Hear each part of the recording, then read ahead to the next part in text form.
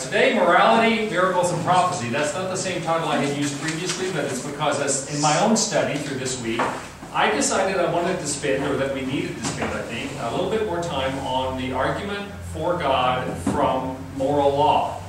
Now, I know all of you all have read by now the C.S. Lewis's book, Mere Christianity, right? Well, Mere Christianity, obviously, Lewis takes a long section early on in that book to argue from the moral law, and he does a brilliant job of it. But coming across some other things in my own studies this past week, I decided that I wanted to spend a little more time on that, because to me the two most significant arguments for the existence of God, the reality of God, are the teleological argument, that is the argument from design that says that, you know, the world, the universe is simply too exact in its design for it to have happened by accident. And people, the watchmaker analogy, everybody can get that, all right? As a watch insists on the existence of a watchmaker, so a universe which is more complex than that demands a creator. And then you get into the fine-tuning aspect of that, etc. The teleological argument, the watchmaker analogy kind of argument, and the moral argument, to me, are the two most compelling in the modern world today. Pam, we've got chairs up here. I mean, wherever you want to sit, but if you'd like a table, you can sit next to Barbara or up here, either one.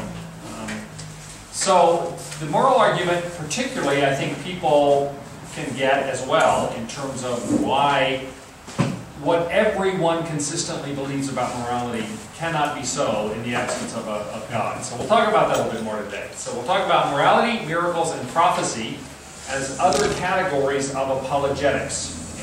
In the study notes you will get more detail about it. I actually give you three slightly different versions of the moral argument in those notes. And I'll get into the third one of those today. Two of them I presented to you before, I think.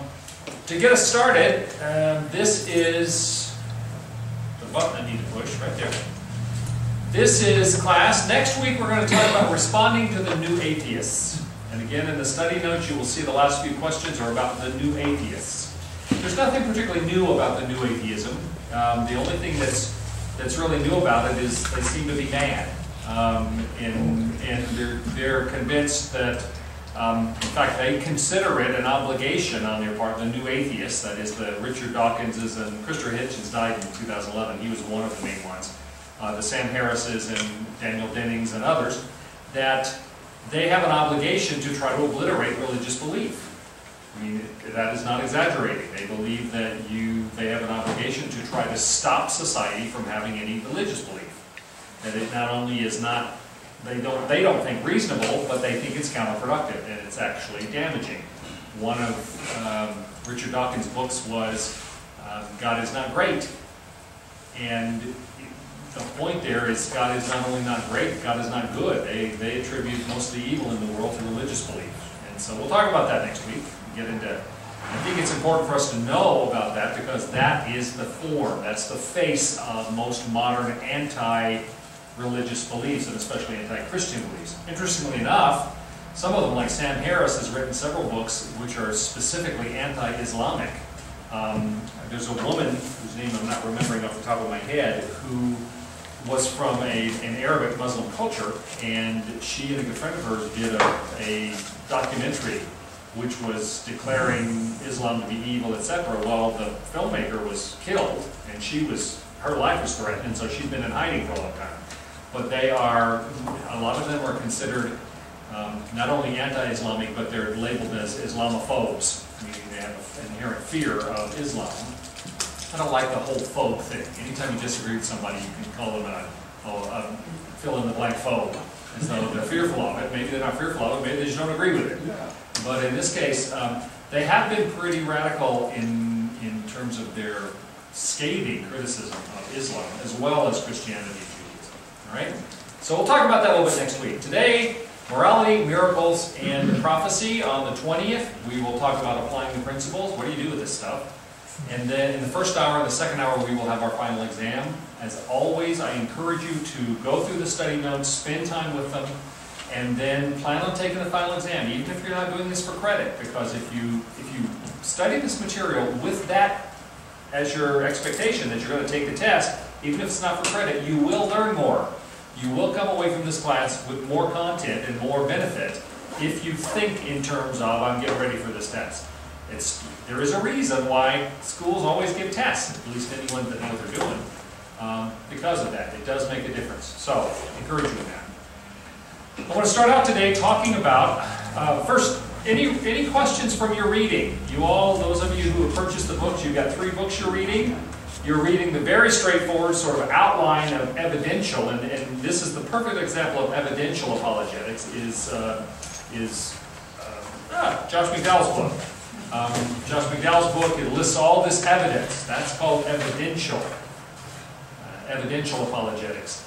Classical apologetics, which I'm going to talk about a little bit today, both uses philosophical arguments, like the ontological argument, the teleological argument, etc. Those are logical arguments for God. Plus they look at the evidence for miracles, prophecy, etc. That's classical apologetics, sort of incorporates. Evidential doesn't do kind of rationalistic arguments or rational arguments. They focus entirely on evidence, and Josh McDowell's book is a good example of that. You then have C.S. Lewis, which is a wonderful sort of, again, Mere Christianity is the most important Christian book, I believe, written in the 20th century, and I'm not the only person who thinks that. So if you haven't read it, you need to, and you need to spend time with it. And then the third book, which is the perfect example of philosophical apologetics, is the William Lane Craig's book on reasonable faith. And that's the toughest one. That's sort of in ascending order of difficulty. You know, you've got the just fact stuff of Josh McDowell, and then this sort of very clearly thought through arguments from moral law and human experience that you get in Lewis, and then you get the very high philosophy of William Lane Craig. So any questions about any of that stuff? Are you enjoying the books? Or at least benefiting from the books? Okay, if you're not enjoying them, I would think you would enjoy them. I love this stuff. All right. I want to start out today then talking about the Christian faith in classical apologetics, which means dealing both with philosophical arguments and also evidential. There is a 12-point outline or 12 propositions which are often put forward as being kind of the summary statement, and I probably could have done this in the introduction, but I want to do it today because we're going to hit on a couple of these today. These 12 propositions build on one another in order to make a sort of comprehensive three-dimensional diagram of what Christian apologetics is about. First, the idea that truth about reality is knowable. We are not really lost in a fog like Jacques Derrida or other, the modern, you know Jacques Derrida? His name was really Jack, but he changed it to Jacques because it sounded cooler. He was a philosopher who he died in 2004, I think it was. 2004? And probably the most influential philosopher of the late 20th, early 21st century. His philosophy influenced everything. He put forward what's known as deconstructionism. Deconstructionism says basically, there is no truth, and if there was, you couldn't know it, so stop trying. And the ramifications of that have affected everything from seriously affecting literary criticism, all the way down to things like architecture. How many of you all know the EMP project building in Seattle? Okay? This sort of, like somebody said, it looks like the crumpled foil paper that they unwrap the Space Needle from. It is this building that has no structure, particularly. It's a series of undulating kind of metal planes made out of metal plates of different colors. There's no corner in the whole building. And you either love it or you hate it, generally speaking. But what most people don't realize is that style of architecture, where there is no clearly defined anything. Everything is very loose. Okay? That's actually a direct result of a philosophical system, deconstructionism, which says things don't line up, things aren't straight, don't expect them to be. All right? That gets translated into all aspects of life. Deconstructionism in the last decade, 15 years or so, has fallen considerably out of favor, thank God. I mean, literally. because it doesn't take you anywhere other than to despair. And yet that has been the dominant philosophical idea. Well, one of the things that it has said, that deconstruction said, and other philosophical systems have said, is that truth about reality is not knowable. You can't really know anything, or even that there isn't any such thing as truth available. You can see how that would affect how you do literary criticism. Well, don't look for any meaning, because there isn't any meaning. You can't find it, so stop looking. So it has to completely change itself in terms of a discipline. That's all I'm going to say about that, other than our basic premise is, and the apologetic premise is, that truth is knowable. That there is such a thing as objective truth, that it's not all just what we read into it. Okay? The idea that opposites cannot both be true. We got into the laws of logic. You know, for instance, particularly the law of non-contradiction. Something cannot both be and not be at the same time and in the same way. If I say Jesus was the divine Son of God and someone else says he's not, we both may have a right to say that, but we can't both be right. That is illogical in the technical sense of that.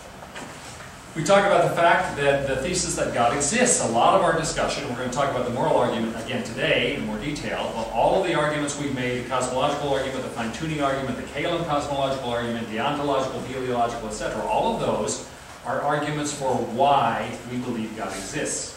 So that's one of the basic premises. Next, we say miracles are possible. And we're going to talk about that in some length today, which is one of the reasons I'm doing this 12-point. Miracles are possible. And miracles are performed in connection with truth claims that are acts of God to confirm the truth of God about the messengers of God. The messengers of God part of this, I'm going to talk about prophecy today, particularly predictive prophecy. After making a big deal yesterday in our biblical interpretation class, it was a biblical interpretation on apologetics, where I was saying prophecy doesn't necessarily mean telling the future. Prophecy means a declaration of God's word and will for the people.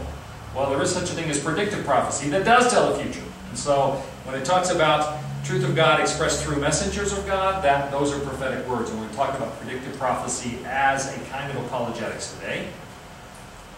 We believe the New Testament documents are reliable. I think the second class we had was called the reliability of witnesses, in which we looked at all the reasons why Scripture, the Bible, can be seen by all evidence as being better supported and more reliable than any other ancient document, or modern document for that matter. So we believe that the New Testament documents are reliable. As witnessed in the New Testament, Jesus did claim to be God. Anybody who says he didn't has not bothered to read the text.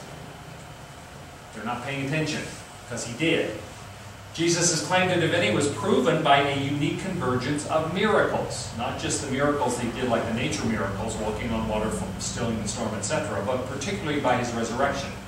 Those of you who are in the homiletics class, you got that because I actually gave you my sermon text on the resurrection of Jesus. Some of you who go to our church heard that sermon. So we believe that there is strong evidence for the miracles of Jesus, and especially the big miracle, the most important one, that is his resurrection. Therefore, given that, he claimed to be God, and he demonstrated through miracles Jesus was God in human flesh. Now, all of these are just like the propositional points. There are whole systems of arguments to support each of these. Many of these we've gone through. We've talked about why we believe in the existence of God and why we believe opposites can't simultaneously exist and all of that. Then, whatever Jesus who was God affirmed as true is true. If he was God, then his word holds. And finally, it is true that the Bible is the Word of God, and whatever is opposed to any biblical truth is false. These 12 propositions reflect sort of the whole package of what apologetics is going for. And there are different arguments, different approaches, different systems of thought in support of each of those. All right? So, as I say, it might have been more helpful if I had done this in the first class, so that you can take various kinds of discussions, apologetic discussions we haven't plugged them into that, but you can do so now, because you've got all those study notes you're going to be spending a lot of time with, right? All right, let's get into the topics I want to specifically deal with today, and the first of these, I want to go back and look again in more depth and detail on the question of moral law as apologetics. Now, some of the stuff I was reading here that prompted me to go back and spend more time with this, because I do believe, and I think I became more convinced of in the last week, that the argument for the existence of God from the innate moral sensibility that all people have is one of the two, if not the most, it's certainly one of the two most viable arguments for God in modern world. And so that's why I think we need to spend a little more time with it. In November of 2006, there was a symposium held in La Jolla, California called the Beyond Belief Symposium. And it gathered together a bunch of atheistic scientists, primarily scientists, some philosophers, but primarily scientists. And their whole focus was, how do we get beyond this silliness, they thought, of most of the world about believing in this God thing? And what can we begin to do away with religion? That's a quote from the symposium, to do away with religion. I said earlier that the new atheists are marked as much as anything else by their aggressiveness in saying they intend to try to destroy religious belief. That's their objective, because they think it is not only misguided but counterproductive. Well, this 2006 symposium, the people who participated, and it wasn't a big group, but it was the people who were there very intentionally, very consciously and specifically said that they wanted to really seriously roll up their sleeves and get started on the process of trying to destroy religion, to destroy belief in God. And in fact, an article that was written in the Science magazine following that about that event, the title of the article was, "In Place of God." You know, how can we find a way to convince societies that there is no need for God and we have something else to replace Him with? Well, now, that same group, or at least the same idea, led to another meeting in 2007. Now, it was called Beyond Belief 2, but it's interesting that in the year, having had people respond and react to the stuff that had been written and that had come out of that first symposium in 2006, the participants approached it much more cautiously. For instance, instead of an article, the summary article on it being called "In Place of God," afterwards, the title was "God's Place in a Rational World." And I think part of it, and the people who participated there, came to realize that no matter how badly they wanted to, they were not going to drive God out of people's lives. They were not going to be successful in getting rid of that. And some of the participants at those have spoken about that experience. And one of the primary things that they have recognized as being a problem with this idea of getting rid of religion has to do with the innate sense of moral obligation that everyone who is not considered mentally ill has, to some greater or lesser degree. I'm going to talk about that a little bit. But I'll give you a quote from one of the participants at those events, and this came, after the second event. It's a man named Edward Slingerland. He's from the University of British Columbia. He is the founder of the Center for Study of Human Evolution, Cognition, and Culture, and he said this. Again, he's an atheist, but he said this: "Religion is not going away. Even those of us who fancy ourselves rationalists and scientists rely on moral values, a set of distinctly unscientific beliefs. Where, for instance, does our conviction that human rights are universal come from? Humans' rights are as mysterious as the Holy Trinity." You'll notice that's not capitalized. You can't do a CT scan to show where humans' rights are. You can't cut someone open and show us their human rights. It's not an empirical thing, it's just something we strongly believe in. It is a purely metaphysical entity. Now, for a completely materialistic, atheistic scientist to say moral conviction is universal, is innate, and it is a metaphysical thing is quite extraordinary. And yet, he's not the only one that has done that. The idea is almost all rational people believe in some objective morality. What that means is it's not just what you think is okay. Virtually no one believes it is all right to walk into a house randomly and kill all the inhabitants and take their stuff. Nobody thinks that's okay. Not in any culture do we think that's okay. Nobody thinks it's okay to beat and rape an innocent woman. Nobody thinks it's okay to kidnap children and torture them just for the fun of it. Nobody thinks that. I don't care how atheistic you are, how materialistic you are, how much anything you are. There is inherent in all people this idea that there are certain things that are right and certain things that are wrong, and that is not culturally determined. That's the old argument was, well, that's just what we learned from our culture. Well, nobody really believes that anymore because it's been proven that every culture at every time in history, no matter how advanced or how primitive, have had some inherent ideas that there is right and there is wrong. An interesting sort of test case on that is, there's a man named Dr. Anthony Flew.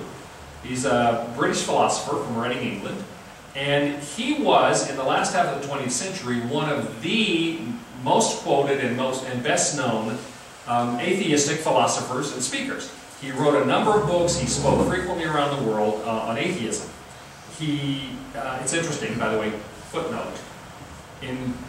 He continued doing that up until the year 2000, and between 2000 and 2004, he started considering the existence of life and the ordered world, sort of a teleological question, and he finally admitted that he had come to believe that there was not a naturalistic explanation for the world, that there had to be something else. He's not a Christian, doesn't have any particular religious affiliation, but it was extraordinary that this major atheistic philosopher came out and said he's beginning to believe, at least in theism, that there has to be some force behind all of this. Okay, but anyway, in 1976, Anthony Flew debated a man, Dr. Thomas Warren, who was a professor of philosophy of religion and Christian apologetics at Harding Graduate School in Tennessee. And in preparation for this 4-night debate, they met for 4 evenings and debated publicly. As part of the set preparation for that, they were allowed to ask each other to respond to certain questions. Well, one of the questions that Dr. Warren asked Dr. Flew was, true or false? In murdering 6 million Jewish men, women, and children, the Nazis were guilty of a real, that is objective, moral wrong. Got that question? Either true or false, in murdering 6 million Jewish men, women, and children, the Nazis were guilty of a real, that means an objective, not based on personal subjective ideas, an objective moral wrong. Dr. Flew, the atheist, answered true. And in the course of discussing that in the debate, he acknowledged the existence of, quote, real, objective, moral wrong, which is not consistent with a materialistic atheistic idea. Consequently, the same professor who was arguing for God, Dr. Warren, debated in 1978 at Dr. Wallace Matson. And again, in preparation for this debate, Dr. Matson is even a much more adamant atheist. He asked, again, consistent with the approach they were taking in this debate, he asked the question, in murdering 6 million Jewish men, women, and children, the Nazis were guilty of real or objective moral wrong, true or false? And the atheist, Dr. Matson, said true. In fact, in the course of discussing that in the debate, the atheist, Dr. Matson, went further. He said, and I'm quoting him here, if you had been a soldier during World War II and the Nazis had captured you and had given you the choice of either joining them in their efforts to exterminate the Jews or being murdered yourself, you would have had the objective moral obligation to die rather than to join them in the murder of Jewish men, women, and children. Now, all of that just demonstrates the fact that everyone, no matter what philosophical, atheistic, theistic, whatever background they come from, virtually everyone that we don't consider mentally ill, does have a sense that there is such a thing as a moral right and a moral wrong. Another atheistic philosopher, Michael Ruse, an author, he wrote this in his book Darwinism Defended. He said, the man who says that it is morally acceptable to rape little children is just as mistaken as the man who says that 2 + 2 = 5. And he went on to say, the philosophers Francis Beckwith and Gregory Kukl wrote this, those who deny obvious moral rules, who say that murder and rape are morally benign, that cruelty is not a vice, and that cowardice is a virtue, do not merely have a different moral point of view, they have something wrong with them. Now, where does that come from? This is the whole thing that Lewis sort of argues. But in reading a lot of this stuff, I thought, okay, we got to spend some more time with this. The moral argument, this is a slightly different one I gave you before, but they're all valid. The first premise, if God does not exist, then objective moral values do not exist. I'm going to unwrap that a little bit. Second premise, objective moral values do exist. That's what I was just telling you, Even the people who don't believe there's any God or anything else, they agree that there is such a thing as objective moral right or wrong. Therefore, the argument goes, God exists. Now let me give you a little more detailed version of that. First, if the moral code and or the actions of any individual or society can properly be subjects of criticism as to real moral wrong, in other words, if we can say they're wrong, but that what the Nazis did was wrong, then there must be some objective standard, that is, some higher law which transcends the provincial and transient. Provincial means local. It's just our tribe that believes this. Transient means it comes and goes. It's not permanent. There must be some higher law which transcends the provincial and transient, which is other than the particular moral code, that means just mine or ours, and which has an obligatory character which can be recognized. In other words, if we feel we have a right to say something is wrong morally, then where do we get that unless there is some universal sense that some things are right and some things are wrong? Got it? Again, we've talked about this some before. Secondly, the moral code and or actions of any individual or society can properly be the subjects of criticism as to real moral wrong. Virtually nobody, unless the real whack job atheists, virtually nobody says that you have no right to say somebody is immoral if they're, suffocating children for fun. Therefore, there must be some objective standard, that is, some higher law which transcends the provincial and transient, which is other than the particular moral code, and which has an obligatory character which can be recognized. Obligatory character means you don't have a choice. You can't just say, well, I'm not going to follow the moral law, or what Lewis calls the natural law of morality. Now, again, we look at any of the examples down through history. The Nazis are always a good one.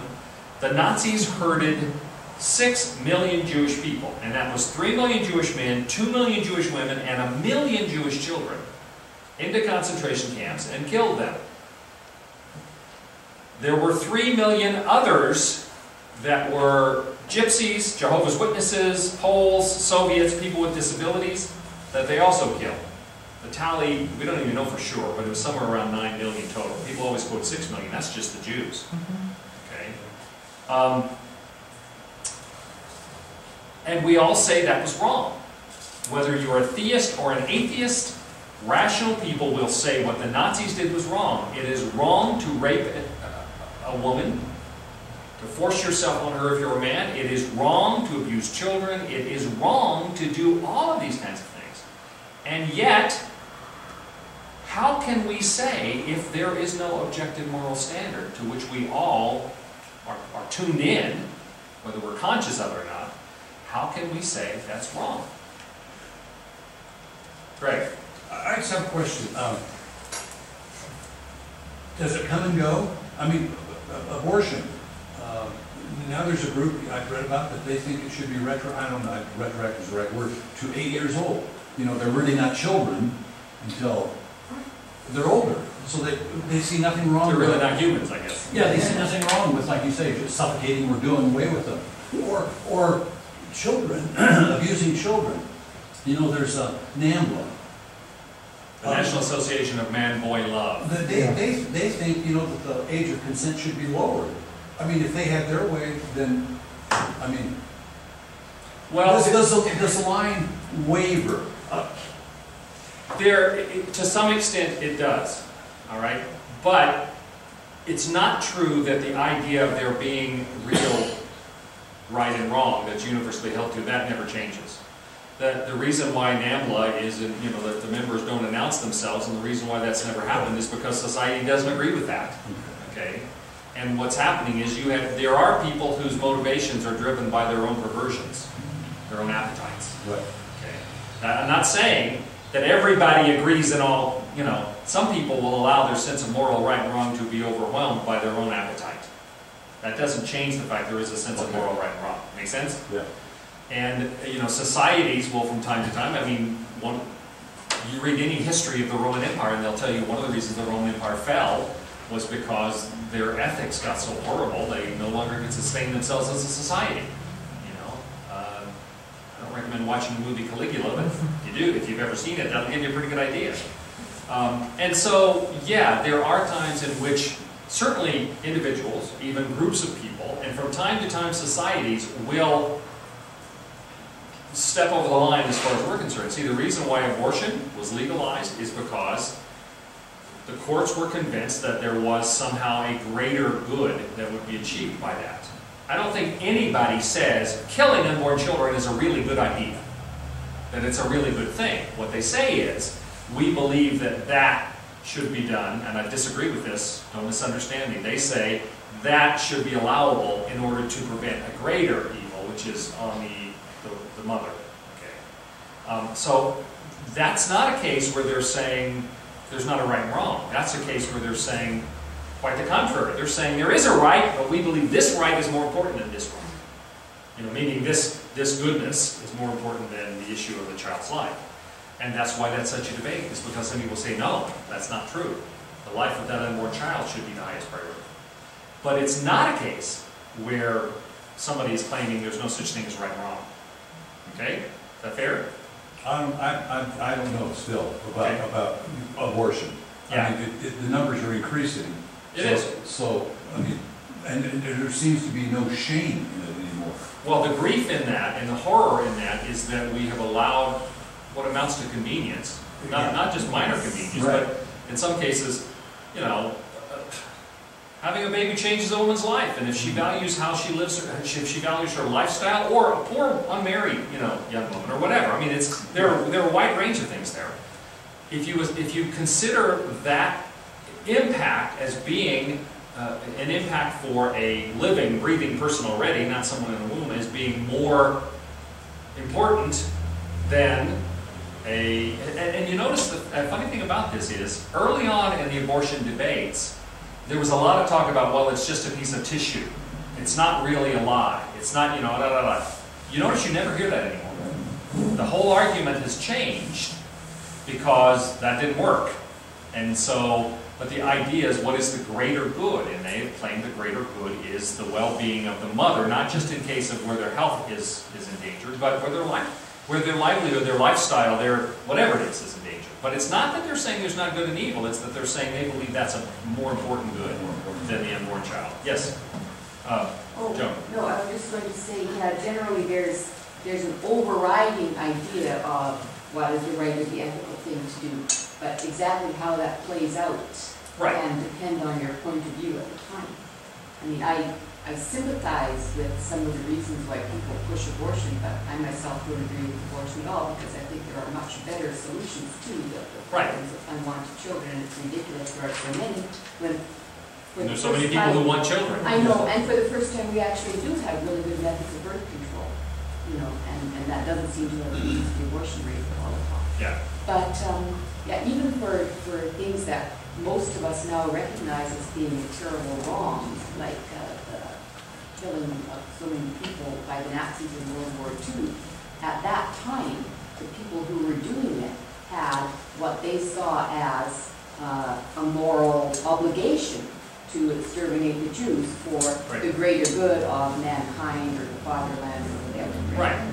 So people do have, I mean, the moral standard is always there, no matter what kind of horrible things you're doing. You do it because of a higher moral standard. Right. And for the Nazis to effectively convince so many of the German people that what they were doing to the Jews was okay, they had to convince them the Jews were not human. Yeah. And that they were a threat. Yeah. And by convincing them they were inhuman and that they were a threat, then it made it okay. Yeah. Now, again, the idea, people who argue, well, it's societal, that good and evil is dependent upon society. It's not. For instance, the most primitive tribe in the world may think it's okay to kidnap and fatten up and eat some other tribe's children. But none of them think it's okay to do that to my children. In fact, if you want to understand people have a universal sense that there is a right and there is a wrong, start doing something to them. And all of a sudden, those who say, oh, there's no real moral absolutes, they'll start screaming bloody murder. You can't do that. That's wrong. Okay? And you're going to move your stuff. She's coming to receive her key. So, yeah, it is a matter that we will allow our own biases, our own prejudices, our own desires to what G.K. Chesterton said, men almost never disagree on what is right or wrong. They only will disagree on what is, what they desire. Now, I'm going to make an exception in this case, even though I don't think it's the best, because that's really what I want.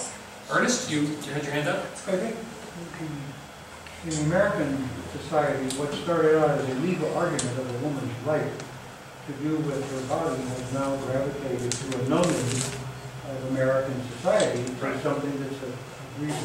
Yeah, and that's, when the legal issue was presented, the arguments were not based upon whether or not it was a moral right or wrong. It was based on whether or not there was a legitimate legal right for a woman to make that decision for herself. And yet there was no, the consideration of good or evil, right or wrong, was not part of the discussion. That only came in later when people realized exactly what Roe versus Wade was going to mean. Grace? The initial concept, the initial argument was the baby is not human, the baby is just tissue. Now science has proven that, but we've gotten so numb that we've overlooked that. Right, that babies are viable from Right. very, very early on in the gestation period. Yes, Grace?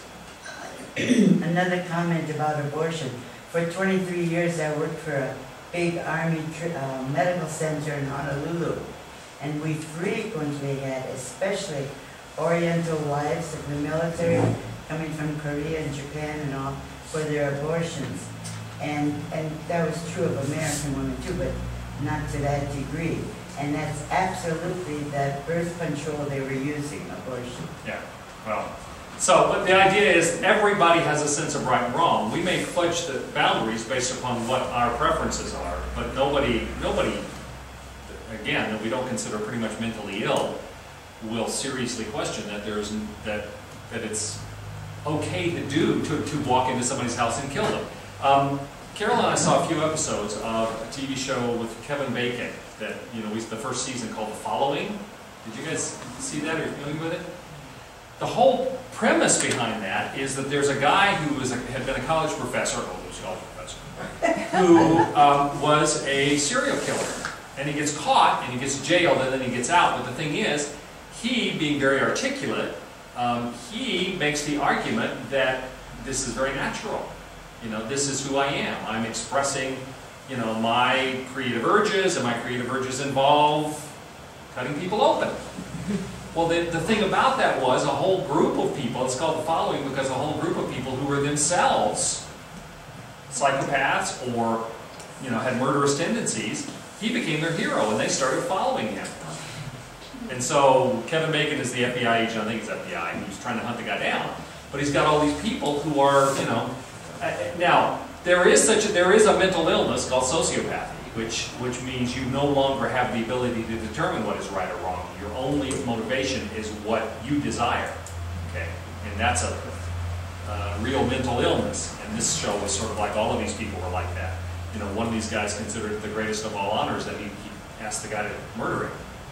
Please kill me, So yes, there is a sickness associated with that. But when we're talking about those who are not mentally ill, there is always a sense that there is right and there is wrong. We may fudge the edges based upon our own desires, but there is right and wrong.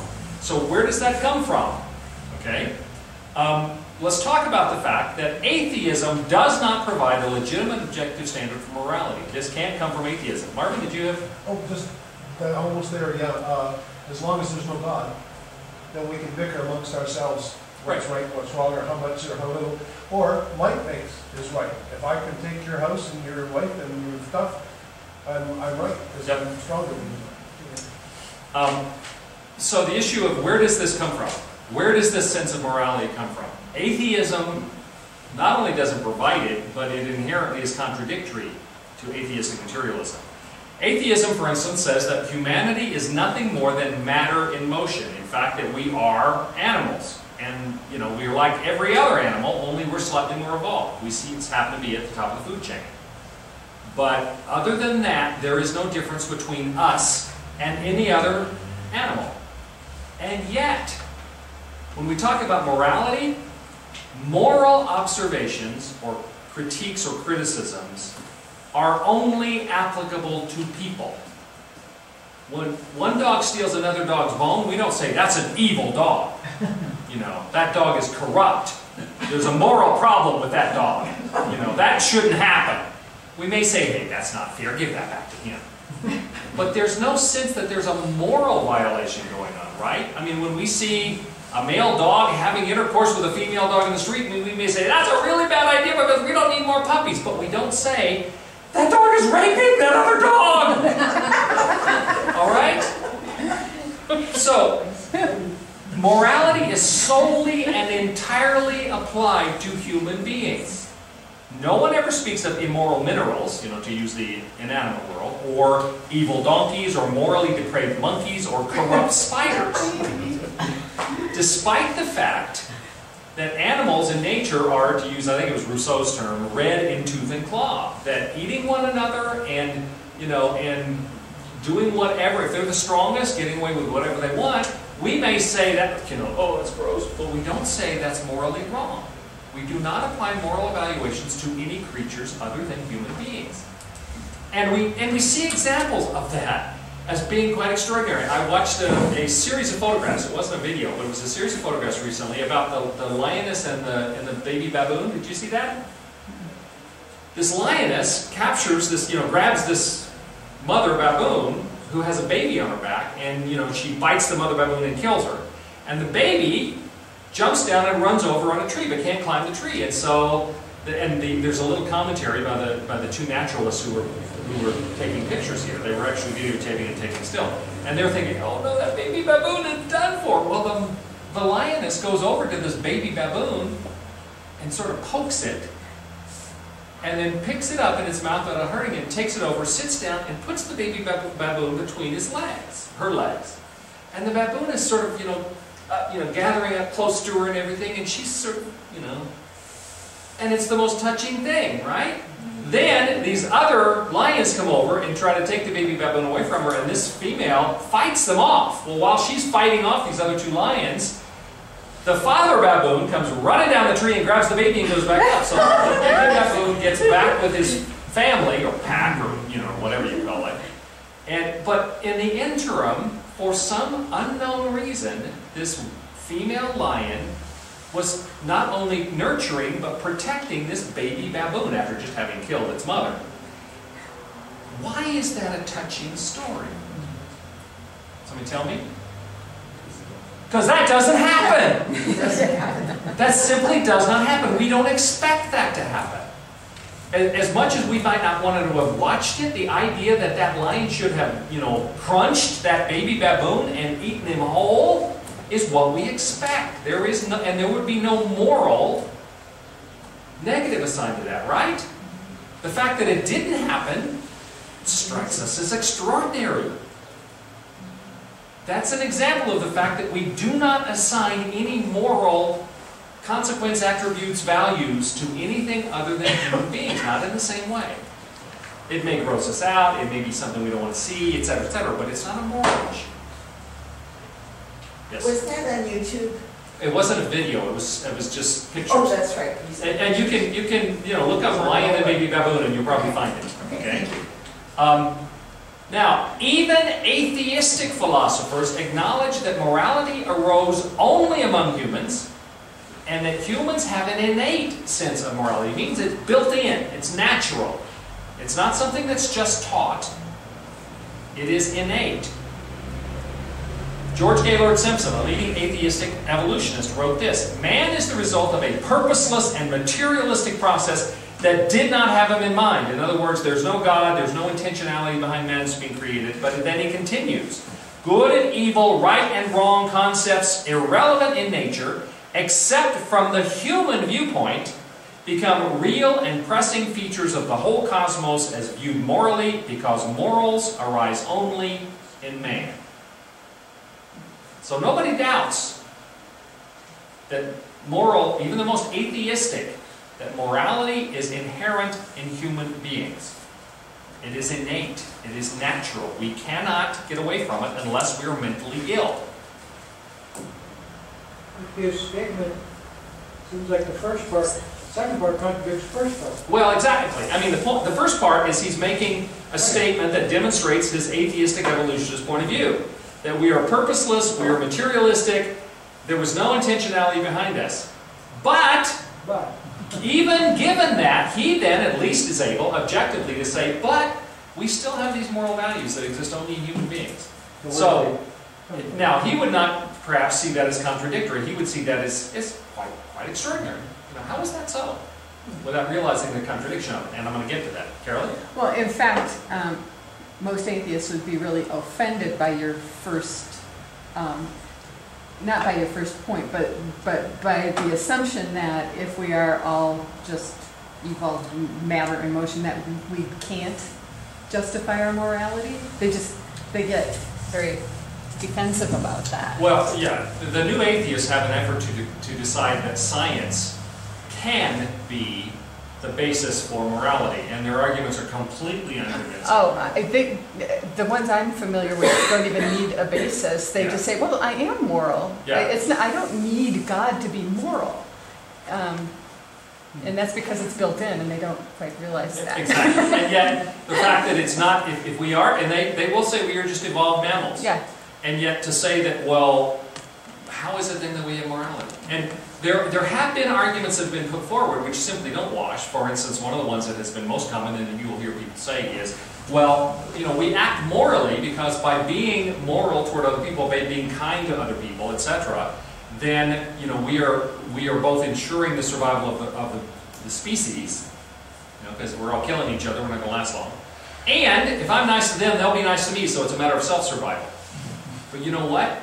That doesn't fly for the very simple reason that it is a very common, almost normal characteristic of human beings that they will accept a personal threat, even die, in order to accomplish a moral good. If morality was entirely based upon self-survival or survival of the species, then why would people on a regular basis throw themselves on hand grenades to save the people around them? Or, you know, jump in front of a truck and push somebody else out even though it means they're going to be crushed. Why do people do things like that? If we believe it's entirely a matter of survival that we do good things to other people. Yeah, and there are also things that you can't do for your own survival or the survival of your own gene pool. Like if my kid really needs a heart transplant, I can't just kill your kid for the heart. Even though that would be better for my gene pool and my survival. Exactly. There's nobody who's going to think that's okay. Some issues of goodness, you know, are directly opposed by, or directly oppose our self-survival or survival of our species. Okay, same thing. It's a good example. So let's get into this a little bit more. We need to recognize that atheistic evolution cannot logically explain the existence of morality, other than saying, well, I'm moral, and I don't believe that I was made by anybody else. Well, that doesn't help. That's called begging the question, where you're not really answering it. You're not responding to it. Secondly, real objective moral right or wrong cannot exist if human beings are nothing more than animals like all other animals, for the very simple reason that we have an inherent sense that morality doesn't apply to any other animals. We are different in kind, not just in degree of evolution. We are different in kind, somehow, from all other animals. And when pushed to it, I don't think people will argue that. So if atheism is correct, then we have no basis for considering people anything more than animals, then we logically have no basis for moral determinations. That is, we cannot reasonably condemn rape or genocide or child abuse or predatory sexual exploitation of children or anything else.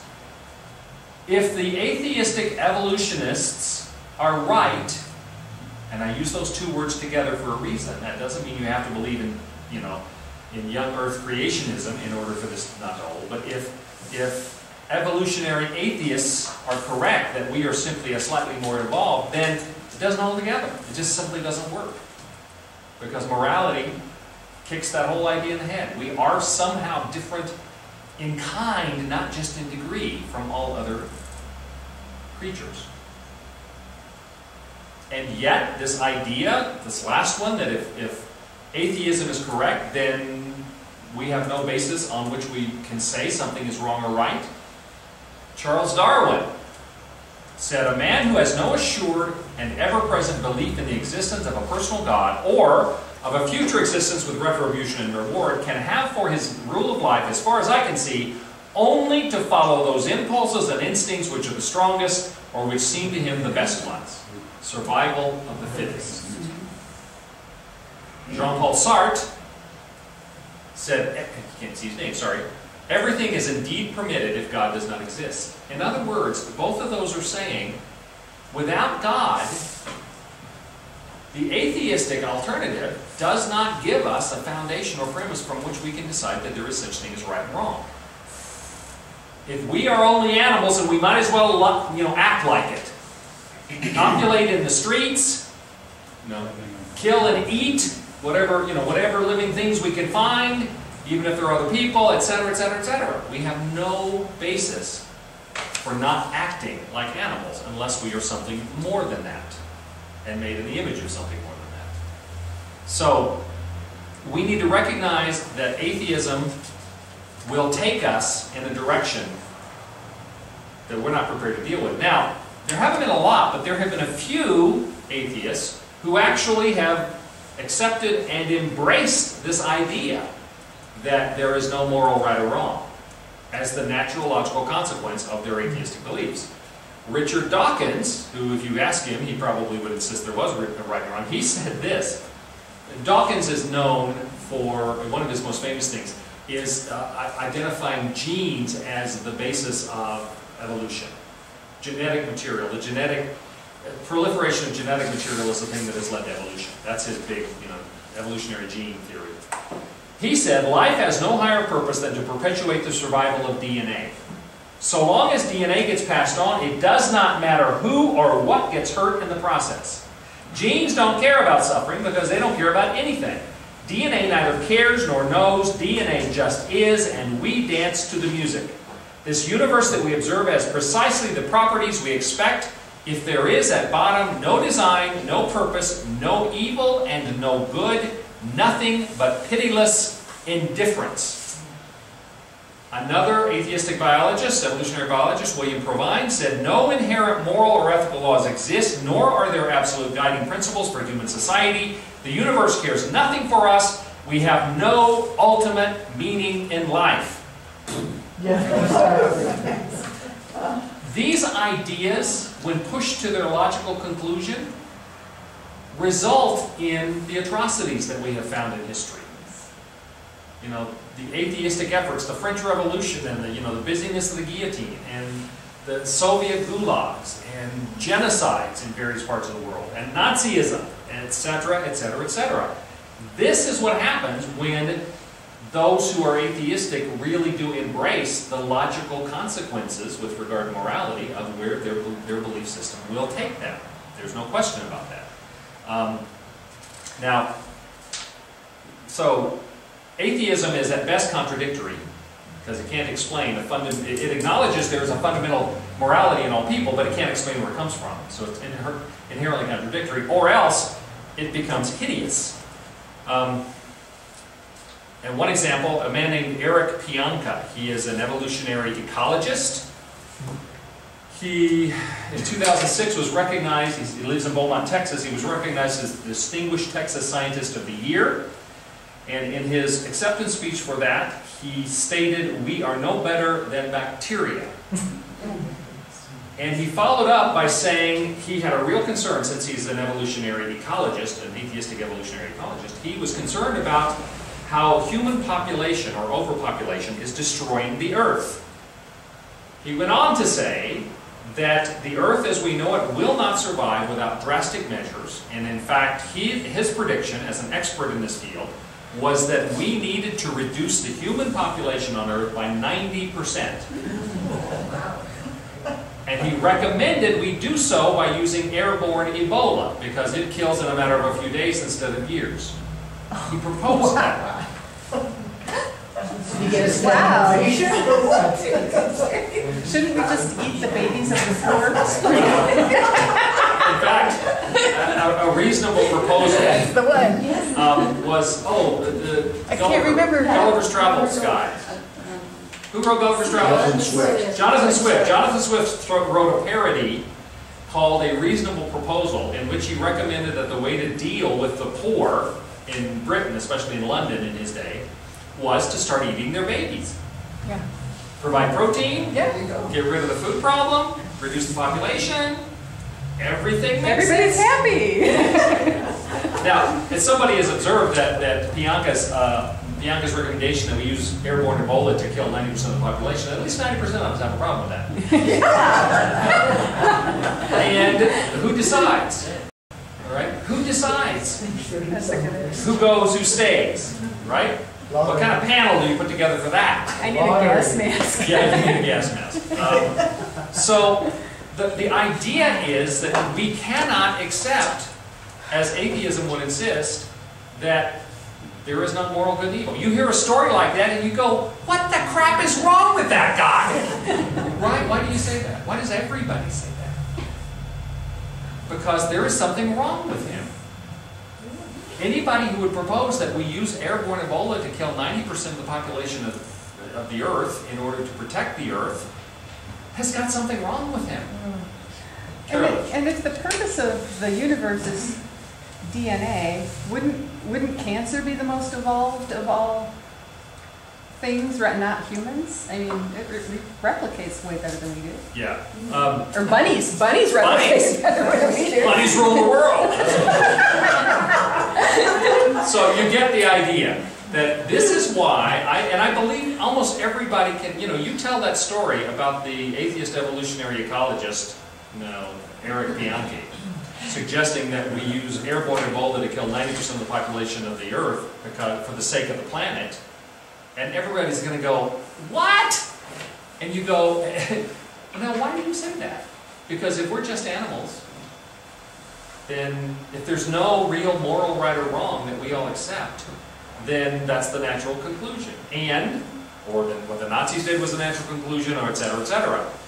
If we do accept that there are things that are inherently right or wrong, that are innately perceived as right or wrong, then where does that understanding in us come from? If not from some source that is absolutely good and makes us aware of an absolute evil. We get that from somewhere. That is the argument for the existence of a good God, good and moral God. Yes, Mike? What would you say to an atheist that said that the behavior is genetic and that the genetic behavior of, say, throwing yourself on a grenade preserves the gene pool that you're in to go forward? I'd say that's not rational because there is no way in which we can, if it is an inherent drive for survival, then the idea that I would make an instantaneous decision to destroy my DNA, to quote Dawkins, or to destroy myself. But again, it's not, if you sit down and you think about it and you say, well, okay, I am going to make a decision to sacrifice myself. But the fact that people do it instantaneously is not a survival instinct.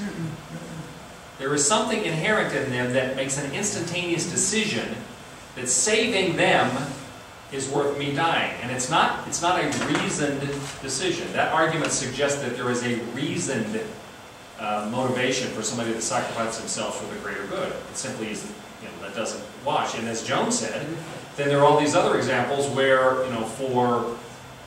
if there's no inherent morality, if my child has already, say my child has already proven that they are, a prodigy in playing the piano, they have an IQ of 197, the fourth highest IQ ever recorded, and that's from a TV show, and et cetera, et cetera, et cetera. They've already, pursued new, higher levels of advanced math and have been given a scholarship to MIT, and they're only 11, and et cetera, et cetera. And my child has our condition. Is it acceptable for me to kidnap and murder and take the heart from a child that's suffering from hyperencephalitis, who is paralyzed, is that okay? Would it be? Almost nobody would say yes. It's never right to take somebody else's child and kill them in order to save your child, no matter what your child's IQ or potential is, or what their circumstance was. That's why a reasonable proposal, the Jonathan Swift thing, it's such an extraordinary piece of literature as a parody, because it plays on exactly that. This is a perfectly reasonable thing, and yet nobody accepts that that's an okay thing to do. Pam? The moral thing is that we all became donors. Well, yeah, I mean, but you're getting into there's good and there's evil. Yes, Mark? My question back to him who's worrying about the earth is, why care? Or who cares about the earth? Exactly, and that observation actually was made is, you say there's no such thing as right or wrong, there's just survival. Well, why is that more important? Then why are you saying that it's a higher good for the earth to survive than for 90% of the people to survive? Don't you, you're drawing your moral line in a different and very crazy place. All right? And we all laugh at that because we know it's a crazy place. Apparently he's the only one that didn't. Not so crazy as long as you're in the 10%. Well, yeah. Because I get the other 90% stuff. Right? That's what's important. He has Okay. something in the future to look toward, you know, that will last longer than the earth, but he's just going to die, and that's... Yeah. Well, let's take a break.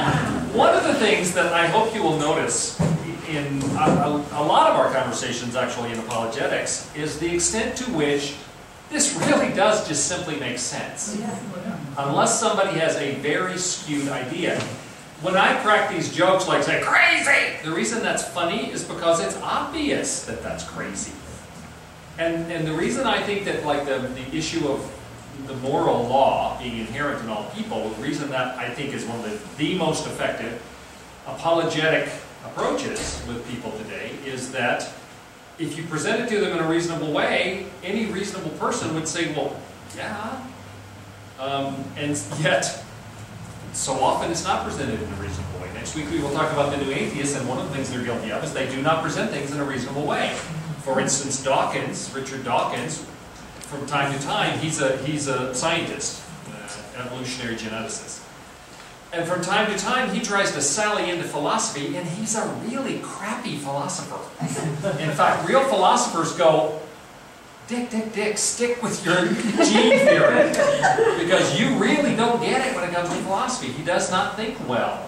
And so when he starts trying to get philosophically involved in making these arguments, people go, you're not making any sense at all. At least the people who are not just enamored of the very idea. Again, one of the things, and atheism in Great Britain, and a number of these guys are British. I mean, there are several Americans too, but Christopher Hitchens, who died in 2011, and Richard Dawkins, who's still alive. Lord will take him home someday, and he may not be the home he wants. But in Britain, this, Great Britain and most of Western Europe is considered a post-Christian society. And in Great Britain, the fastest growing religious affiliation in Britain is atheist. Faster than Islam or anything else. There is a revival of Christianity, by the way. It's not all bad news, but is atheism, and partly because of the influence of people like Dawkins and Ding and Sam Harris and Christopher Hitchens. But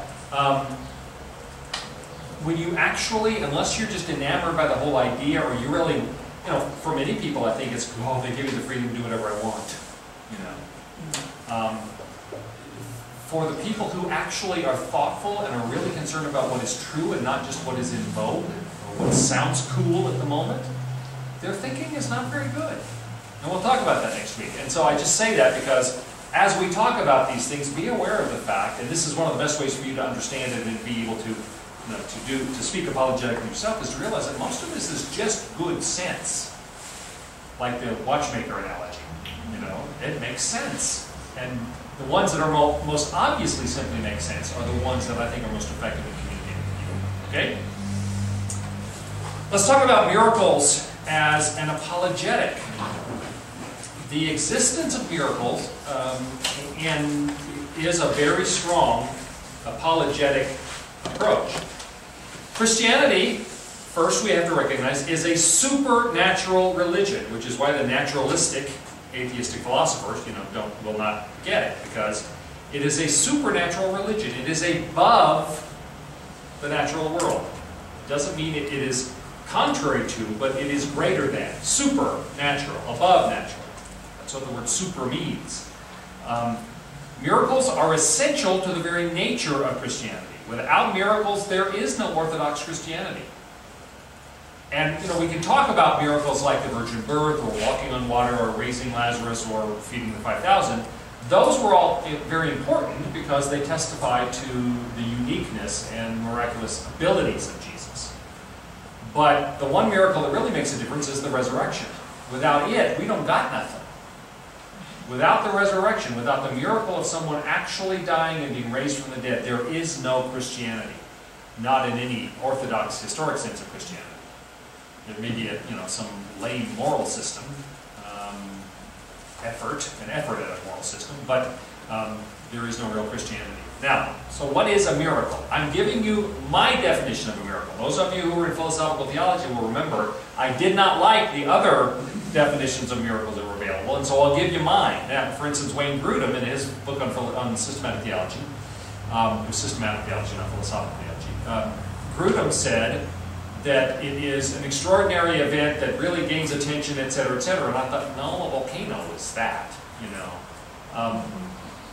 and he insisted that it was not a violation of the natural order, and I think it is a violation of the natural order. But his problem with it being a violation of the natural order is that suggested that there was, God wasn't responsible for the natural order, and I don't think that's necessary. Anyway, my definition of miracle: an event or occurrence in which God acts or allows His servants to act with intentionality. There are no accidental miracles, in other words. With intentionality in a way not limited by the usual boundaries of natural law which He has put in place. God created the natural law. There's no question about that. Things work under a system that God put in place. If you plant tomatoes, tomatoes will come up. If you planted tomatoes and crabgrass always came up, you'd starve to death, or whatever the crop is. God created natural law for our protection, for our benefit. A miracle is when God chooses to supersede that natural law for His purposes. It doesn't happen accidentally, but it is a superseding of the natural law. And people like Grudem and others who have a problem with saying that, I don't quite get. God made the natural law, and God can choose to step over it when He wants to. It's as simple as that in my mind. Now, so how is it that miracles are a testimony of apologetic truth? If the New Testament documents are true and reliable, as we have argued that they are, go back to the class on reliability of the witnesses, where we talked about how extraordinarily verified the text is and how reliable we believe it is. If the New Testament documents are true and reliable, then their report of miracles must be true and reliable. Someone like Rudolf Bultmann, who looks at the New Testament and says, I like it all except the supernatural parts. I like it all except the miracles. And so therefore we have to demythologize Scripture. We have to take out all of the non-scientifically verifiable stuff. And then we're good. He has nothing left. There is nothing of any consequence left. So we believe, and we have arguments, I'm not going to go back into all of those arguments again, we believe that the New Testament is reliable, that we can trust it as much as we can trust anything else in the world, and if that's true, then miracles are part of that. Carolyn? I was just going to kind of reiterate what you said, because history also can't be verified. So you wouldn't like any of the New Testament if it had to be verified, because you can't verify history. It's not replicable. Well, that's just like, you'll know what I mean, that's just like the logical positivists. Exactly. The logical positivists. This was a movement, it was called the Vienna Circle in the 19th century, early 20th century. And they advocated what was called the verification principle. What that meant was, and these were, this was when science was taking over the world. The verification principle said that nothing can be considered true that cannot be empirically demonstrated, that is, by scientific experimentation. If you cannot demonstrate it by scientific experimentation, then it is not to be considered true. They were called the logical positivists, or the Vienna Circle. The logical positivists had one basic problem. The verification principle is not able to be verified. The verification principle is self-defeating because it cannot be empirically verified. Nor can anything else that really matters. So this idea, and a lot of the, as you read the notes, and we'll talk about next week, that the science orientation, there's a strong scientific orientation by the new atheists, that, you know, they want to boil everything down to a scientific hypothesis or scientific proposition. And they say, for instance, say belief in God is a scientific hypothesis, which they claim to be able to disprove. Well, not everything is a scientific issue. That boils down to our problem of thinking that science is somehow divine, or uniquely divine. Stan. Your definition of miracle, is it exclusive to human beings? In what way do you mean exclusive to human beings? Exclusive. I mean, can a miracle occur in nature? No, not by this definition. Okay. Why not? I mean, Well, God. Well, I'm hard pressed. the wind and the sea obeyed him. Isn't that a natural? Well, the natural. In fact, there's a whole category of miracles that Jesus did call natural. The natural miracles, or the nature miracles. Stilling the storm, walking on water, multiplying the bread and fishes. So yes, I mean they can be applied to things of nature, but only in a way and to the extent that they are applicable to human existence. Now, it may be, if a tree falls in the forest and nobody hears it, doesn't make a noise. Okay, we always say if a tree falls in the forest, does anybody care? It's a joke. I like forests. I like forests. The idea is, yes, it's possible that God, for His own good pleasure, is doing miraculous things in forests where there are no people to witness it or benefit from it. That's possible, but we wouldn't know. And so to the extent that we have any awareness of it, then miracles may be done on natural objects, but they are for the benefit or the experience or the, of human beings. Make sense? Yeah. I can't think of any examples where there would be something we would call a miracle that would occur in the natural world, unless God is just doing it without us being either aware or involved, human beings meaning, without it just simply being something God's doing for His own pleasure. I don't know. That's possible. Your story of the lioness and the baby baboon, is that not, in a way, a miracle? Because that is certainly contrary to normal behavior. And it's contrary to normal behavior, but it's not contrary to natural law. In that regard, it is not a miracle. It's, animals can act in strange ways, and that was acting in a strange way without it being a violation. Now, if the baby baboon had levitated to the top of the tree to get away from the plane, then that would have been a miracle. Right. Okay. And there would have been people there to see it. Yeah. I guess when it comes to miracle too, is there a sense of discernment of what is a miracle? Because we've got all these preachers out there doing their voodoo or hocus pocus stuff, and obviously they're frauds in a sense, but there are true miracles that do occur. Right, and there is, in this definition, there is no presence of a necessary observance. Okay? In other words, I'm not saying something that appears to be contrary to natural law. I'm saying something that is contrary to natural law. That's the definition of miracle. Granted, there are people who are misled by what they think was miraculous, and for various mischievous reasons. But that's not within this definition. This is not dependent upon observation. To that extent, now, every miracle that we're aware of, somebody either benefited from it or there to perceive it, like the miracles of Jesus. As I say, it's very possible God might do miraculous things in the forest with nobody available to see it, or under the sea or somewhere else where we couldn't experience it, for His own pleasure.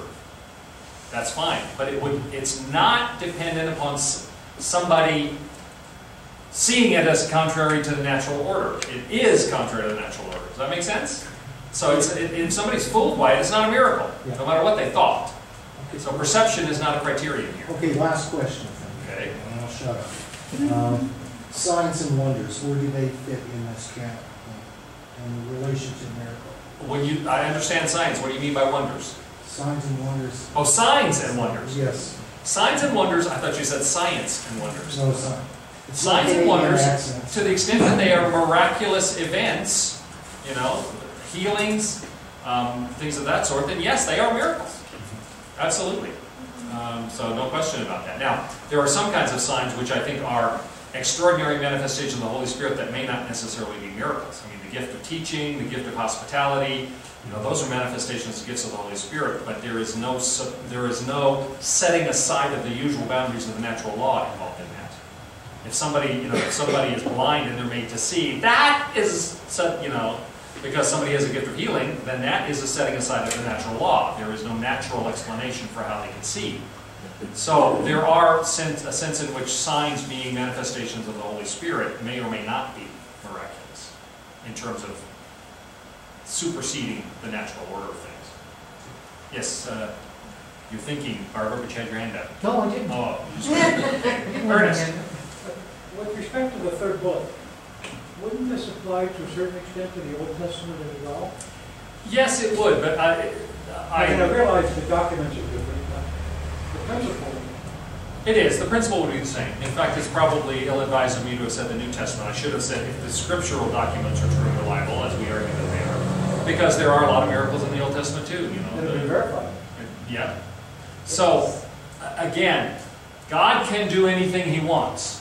And when He does something that is outside the bounds of what we understand and accept to be the natural law, or perhaps I should say, when He does something that is outside the bounds of the natural law, whether we understand that or not, then it is a miracle. It is possible, and this may be some of what you were getting at, Stan, it is possible that there are things that we just haven't figured out yet that are not really outside natural law, and so therefore we're not being necessarily miraculous, but we may not understand the difference yet. It's true that many of the things we take for granted in science today would have been considered magic, 1,000 years ago. Joan? Yeah, but if God uses that to get our attention, to tell us something, to teach us something, to call attention to Himself, does it really matter if someday it can be explained by science or not? Because at that time He was using it to teach us something about Himself or to call attention to something.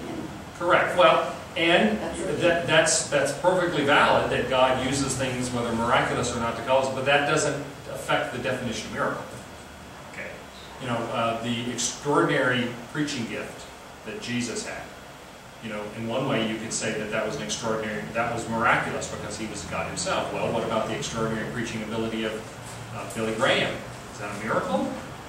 Or is it a giftedness of the Holy Spirit, which He used His natural willingness and ability? Or, God speaks to us, God reaches out to us. But a miracle means what we understand, or what is the natural order of things, is set aside. All right? Now, why is that the case? Because we have testimony throughout all of Scripture, and Ernest, your correction is right. Not just the New Testament, but all of Old Testament, of miraculous things happening. Of the Red Sea being rolled back, of the Jordan River being rolled back, of, and there are a number of instances where water gets rolled back, where Elijah and Elisha are together right before Elijah is taken up into heaven, and he takes off his cloak and strikes the water, and it parts, and they walk across the river. Or the number of times when people are raised from the dead. Those are miraculous events because they set the natural order of things is set aside. Well, you take all that out and you have no more Bible. Not in any sense of what we understand it to be. And we believe that those things that the Scripture is reliable. We have a legitimate case for arguing that it is reliable and true to the extent that anything is reliable and true. And so therefore we believe that these miracles are an argument in favor of them. Now, it can be argued that miracles are not only possible, which is sort of what we've been talking about so far, but in fact that they are probable given the existence and nature of God. And what do we mean by that? If God is an all-powerful God, He can do anything. If He is an omnibenevolent God, then He desires to do miraculous things. It is in His nature to do miraculous things for the benefit of His creatures and of His world. Jesus performed miracles for two reasons. One, to demonstrate His power and that He was not just another teacher. And secondly, especially, He did so out of compassion for the needs of the people. Miracles were done because the nature of Jesus, the nature of God, is to have compassion. So it is not only possible, but given what we believe about the nature of God, it is probable that miracles occurred. And we have the experience of miracles occurring down through human history. How many of you have experienced something you really believe was a miracle in the sense that the natural order of things were set aside? Okay? a miraculous healing, an extraordinary event, I don't know how that car missed me, whatever it was, the idea that in some way, completely inexplicable by any natural sense, God has acted. My experience has been in any Christian group of this kind, if you ask who had personally experienced a miracle, you'll get between a third and a half of the people say they have.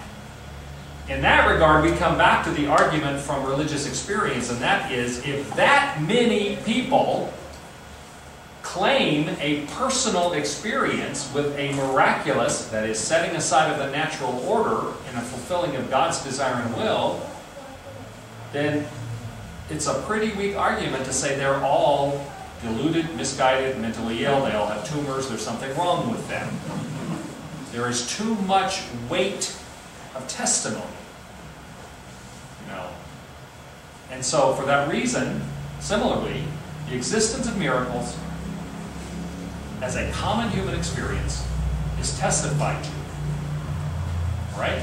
All those reasons we believe that miracles, and when it boils down to it, what does it mean if miracles, in the sense of God setting aside the natural order of things to accomplish His will in some way, what is the natural conclusion if we accept that those miracles happen? There's a God. Yes. If the definition of miracle is that God is doing it, and we argue that it not only is possible but probable that those miracles exist, and it is a predominant experience in the human race, de facto, someone is doing it, and that someone we define as God. So that's why miracles are really an apologetic. Understand? Any questions about that? Yes, Verna. Yes. As far as the miracles that the Egyptians did while Moses was trying to release them, what about the miracles that they performed? Well, by definition, when we say miracle, we are talking about an act of God. There is magic, and there are tricks. The devil can do some extraordinary things. And people on his side might call them miracles. We don't. So, when we say that God does miracles, that He sets aside the natural order with intentionality in order to cause something to happen, to make a point, to give witness, whatever, that is not to exclude the fact that there may be other forces in the world that also have the power to do things that appear to be in violation of the natural order. And we believe God will only allow that to go so far. And that, in fact, God will not allow that to accomplish its ultimate nefarious goals. The magicians of the Pharaoh were able to match Moses trick for trick up to only a certain point. And beyond that, Moses was able to do things that they couldn't do. Right? There's some great magicians out there. I don't know how an elephant disappears. I don't know how a locomotive disappears. But David Copperfield and those guys do it. Right? Or it looks like they do it. So it's possible that, to use that example, that the Egyptian magicians under Pharaoh, that they simply had very good sleight of hand, like making the elephant disappear. Or it's possible that they were working under the power of spiritual beings that were not God, and were not on God's side, because the angels do have powers as well, and demons are fallen angels. But there's a limit. God will not allow them to equal Him in terms of His ability to do miraculous things. Is that fair? Somebody up here? I think you answered it. I was just going to say, are there documented miracles by other religions, say the Muslim and the Buddhists? Well, yes. But I think you kind of said that fallen angels and other beings can certainly help them as well. Certainly Islam and Judaism have that. Some of the Eastern religions, because of their belief system, miracles, they don't accept that there is a natural order of things. Everything's kind of up in the air, and so they would not have the same definitions we do. Okay, we can get into that. All right, I want to spend the next little bit we have talking about predictive prophecy as apologetics.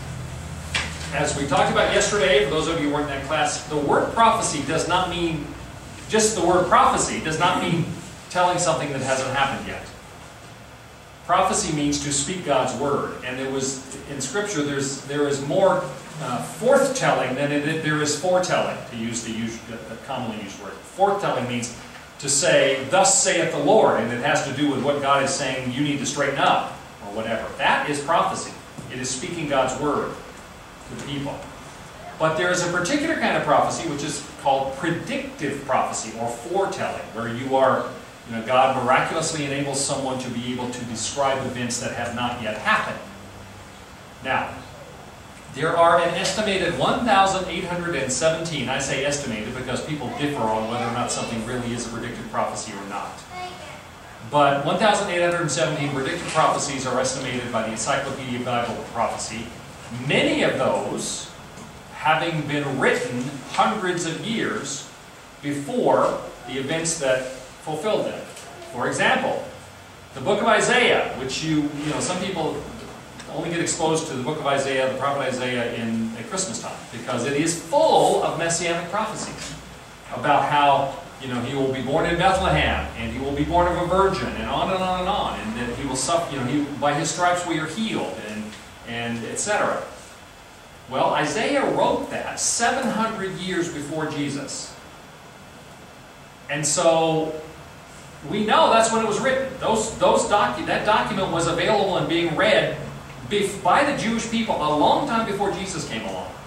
Even the most liberal of scholars who say it was not written until later, nobody thinks it was written as late as the 1st century AD. Nobody.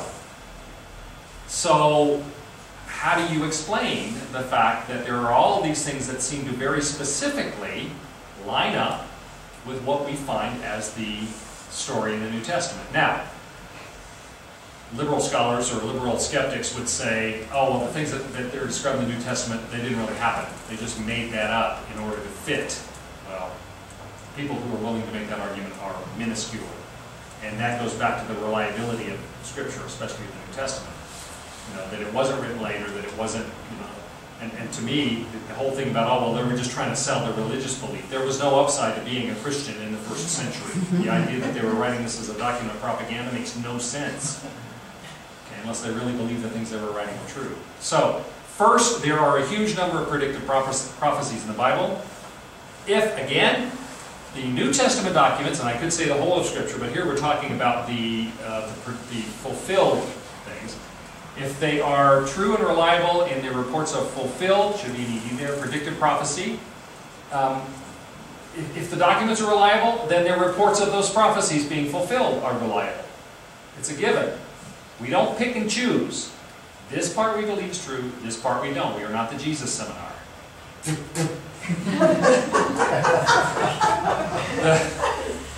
Jesus seminar. We've talked about that a lot in other classes. The Jesus seminar is a group of pseudo-scholars who got together for many years, and they would go through the sayings of Jesus and the events in the Gospels and decide what did they think almost certainly did happen, likely happened, might have happened, almost certainly didn't happen or didn't happen. And they voted using colored stones. And they ended up discounting 85% of what the Gospels tell us about Jesus. They're not scholars. They're people who have their own agenda. So, we don't do that. We don't buy that. And so if we believe the New Testament is true in total, then we believe that what it says about the fulfilling those prophecies is true.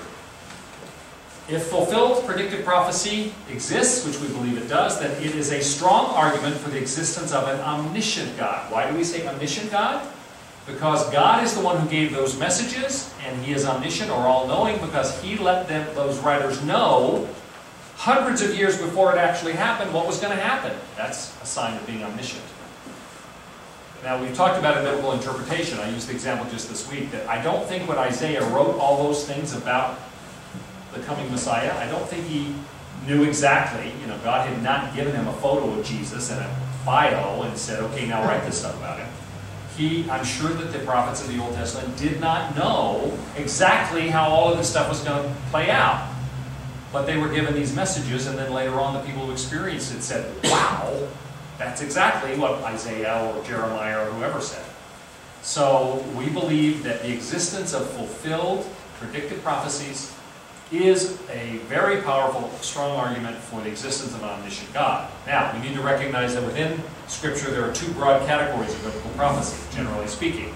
There is messianic and non-messianic. The reason we break it up that way is that so many of the prophecies of the Old Testament have to do with the coming Messiah, the promised one who would come to fulfill the promise that it would make first to Abraham and all the way down through then to David. And so there are prophecies about the coming of the Messiah that are very powerful. In fact, one scholar lists 191 prophecies specifically concerned with the anticipated Jewish Messiah and Savior. 191. And of those, where's my number? Something like 100 of them have been fulfilled, and the others mostly have to do with what we now believe is the second coming of the Messiah.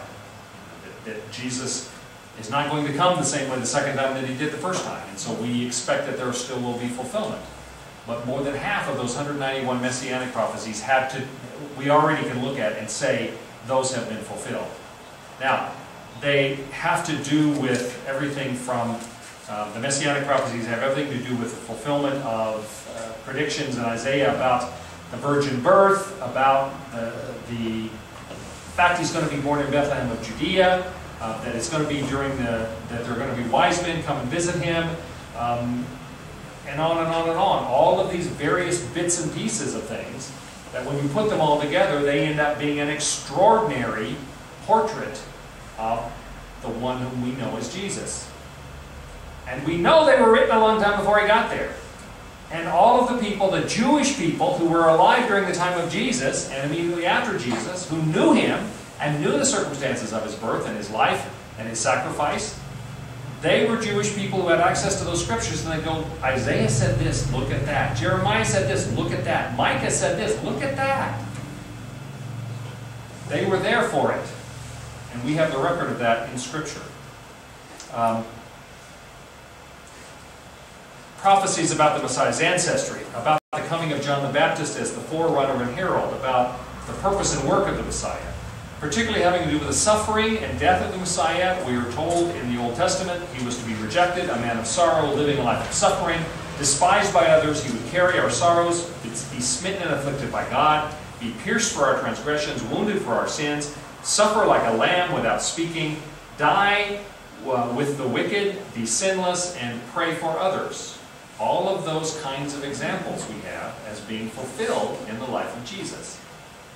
The weight of all of that, down to great details, like his hands and feet will be pierced, his side will be pierced, they will cast lots for his garments. Details of the resurrection and of the ascension, all written hundreds of years before the life and death of Jesus. Okay? So, an extraordinary weight of evidence in terms of the messianic prophecies. By the way, Blaise Pascal, if you don't know Blaise Pascal, you need to get to know him. One of the most brilliant of Christians. He died in his 30s, and yet there are at least 4 major theorems or principles named after him. He was a physical scientist, a philosopher, a theologian, and quite extraordinary. And to him, the fulfillment of prophecy was one of the strongest testimonies to the truth of Jesus. He saw, in fact, he has sort of 3 lines. One is evidential. He saw the evidence, demonstrated by the life of Jesus and the existence of God. One was his Pascal's wager, the logic of that. If you know Pascal's wager, that is Pascal who created the laws of probability. As a mathematician. He said, if you believe in God and he's real, then you gain eternal life. If he's not real, you at least have a life worth living. If you decide against God and he's real, you suffer eternal damnation. And if he's not real, you have a life that doesn't mean anything. In other words, if you believe in God and follow him, you can't lose. If you reject God, you can't win. That's Pascal's wager, and that's been a very influential sort of logical argument. Not for the existence of God, but for the fact that either way you go, it's better to be on his side than not. And the third, besides the evidential side that Pascal wrote about and Pascal's wager, the logic and probabilities, he also dealt a great deal with the fulfillment of predicted prophecy. In addition to the messianic prophecies, we have non-messianic prophecies, which can be quite extraordinary. The book of Daniel has a lot of this stuff. Daniel's predictions about the coming kingdoms that were represented by the various parts of the giant idol, the golden head and the silver chest and down to the feet of clay. The fact that Cyrus, king of Persia, is named in the book of Daniel, even though he didn't arrive for a long time after that. It was written long before he was born, and yet he is named in the book of Daniel as Cyrus, king of Persia. Pretty extraordinary. And again, all of these things, skeptics have turned themselves inside out to try to explain this stuff. But there is more sensible support for defending it than not. The idea that the Jews would return to the Promised Land more than once. The idea that the Golden Gate of the city of Jerusalem would be sealed. The destruction of the city of Tyre. The doom of the nation of Edom, which, by the way, was the capital. Petra was the city of Edom. You know, people still say the city of Petra was so extraordinary and so easily defended. What happened? Well, the prediction is in the Old Testament that the nation of Edom, and their capital was in Petra, would fall. And not, like a lot of the others, would not rise again. The flourishing of the Palestinian desert, which has only happened since the late 1940s with the Israeli efforts to try to plant the desert, irrigate it, it's in perfect fulfillment of the descriptions that are in Scripture about what will happen in the desert of Palestine.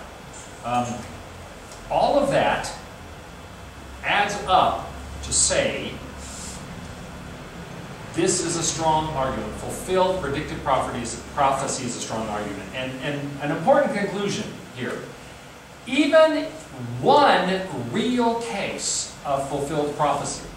I just told you that they counted 18 to 1900 Old Testament prophecies, many of which were fulfilled in New Testament times or since. Right? Not all, but many. If even one of those really happened, then the skeptics have a problem. They don't all have to be fulfilled. If even one of those is fulfilled accurately, then that demonstrates a supernatural occurrence. Understand?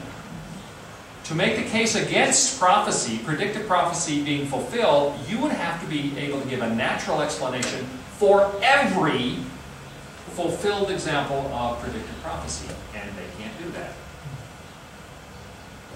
And for the ones that aren't fulfilled, or we don't see how they were fulfilled, I think the answer is, well, we don't know yet. They didn't know for 700 years after Isaiah wrote his book. What's this about Bethlehem? What's this about a virgin giving birth? You know, et cetera, et cetera, et cetera. So we may just not have seen it yet. But if even one of those examples is verifiable and therefore supernatural, then there's a problem for the skeptics. And it is therefore a legitimate apologetic approach. Stan? When it comes to interpretation of prophecy, we look back at some writers like John Nelson Darby and dispensationalism and creation of the rapture, which never existed prior to his time. What's your thoughts on that? Well, some people have gotten it wrong. Mm-hmm. There has been a lot of people who are so fascinated by this prophetic stuff. Yesterday we got into discussion about the blood moons and how, you know, and one person in our class was saying that she knows some people who are so committed to this whole blood moon idea that that there are going to be a series of blood moons and it marks the end of, you know, the crash of everything and the end of time and all of that, and so they cashed out all their investments because they're getting ready for that. There have been a lot of people who have wrongly used and wrongly interpreted predictive prophecy. The fact that some people have gotten it wrong doesn't mean that there's not validity to it. See, and there are some of those things that it's difficult to know exactly what they're saying. But there's an inordinate amount of the predictive prophecies that are very clear. Jesus will be born in Bethlehem, or the Messiah will be born in Bethlehem. Not a lot of wiggle room there. He will be born of a virgin. You can't be half virgin. That's either true or it's not true. You know, and all the other very, very specific predictive prophecies that we've seen fulfilled. That doesn't mean there aren't some that you're going, is that? I'm not sure if that. Granted. And some people have used prophecy wrongly, they use it to their own advantage, etc., etc. That doesn't negate the whole thing. People are always going to use things to their own benefit in wrong ways. including and sometimes even especially Scripture and the faith. Marvin? Well, if you throw in enough prophecies and they're big enough, then some of them will be hit, you know, but here if we have a majority and they're pretty specific, like Bethlehem, and the majority is already interpreted, and there's not a whole lot of other frivolous prophecies out there, that we're on the right track.